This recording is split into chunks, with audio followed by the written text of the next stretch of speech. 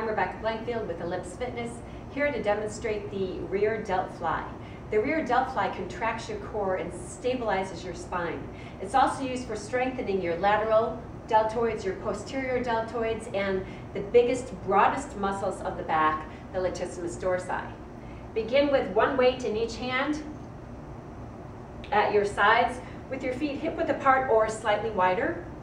From here, you're going to bend your knees slightly and hinge forward at those hips so that the hands dangle below the body and the palms face each other. Next, we're going to bring our arms up with a slight bend in the elbow and contract and squeeze those shoulder blades together as we exhale.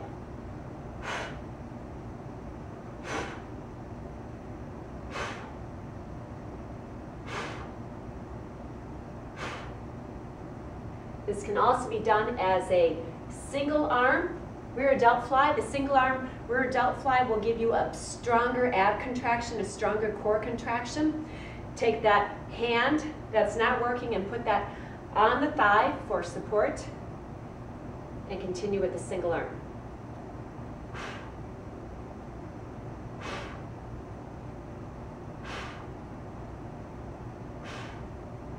And that is the rear delt fly.